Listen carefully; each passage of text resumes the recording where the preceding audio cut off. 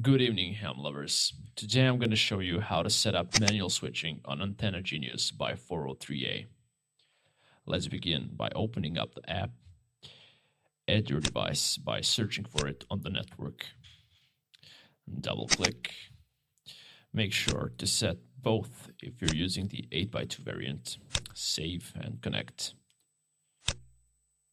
We need to go to configure and configure device.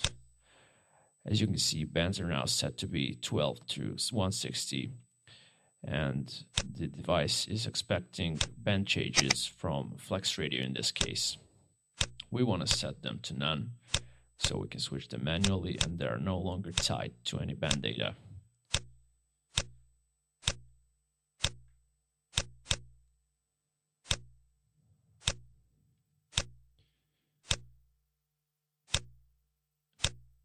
And one more.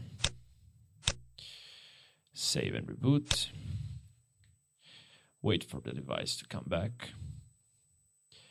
As you can see, all our antenna ports are now available for manual switching, and you can just click on them by using your mouse.